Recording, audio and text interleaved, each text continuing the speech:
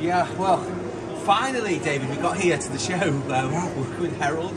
This is, last time I said a monster, a 16 kilowatt. This is even a monster of a monster. This is a 50 kilowatt. We showed it in a couple of months ago in Germany. It's high voltage, it's not for everybody. It's for the more experienced installer. Great some features, 65,000 watts MPPT, 65 kilowatt MPPT.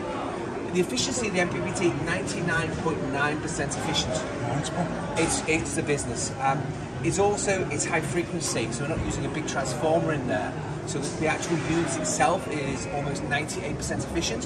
When you compare it to units that got a transformer in, wow, it's maybe 20% better than a lot of our competitors. It is amazing. You're talking about, when I say 20%, a transformer unit is about 80% efficient. This one is 97% efficient, so it's really, really good.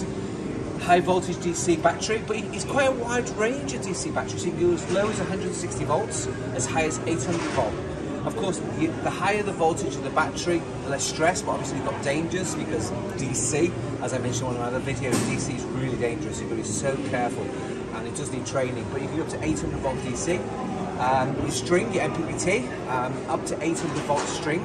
You can actually take it's 35 amps on the MPPTs, and you can the actual IMAX, the maximum current of the PV, you up to 55 amps. It is a whopper. It is one hell of a machine. And you're best of all, this thing is 70 kilo. When you compare our competitors that are weighing a couple of metric ton, and you're trying to move something in with a crane, I'm sure a couple of big decent blokes can carry this in. It's a two-man lift, yeah. Some of the guys around here, one-man lift, they're giants, but certainly a two-man lift. You can put it on the wall mounted, and it gets to those neat places.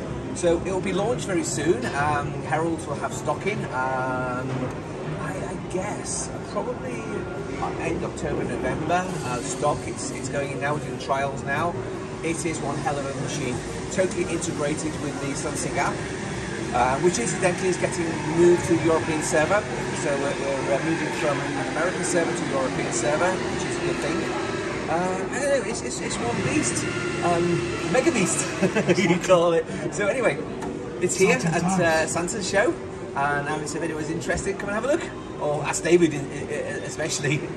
Okay, anyway, David. Yeah, see you later. Bye.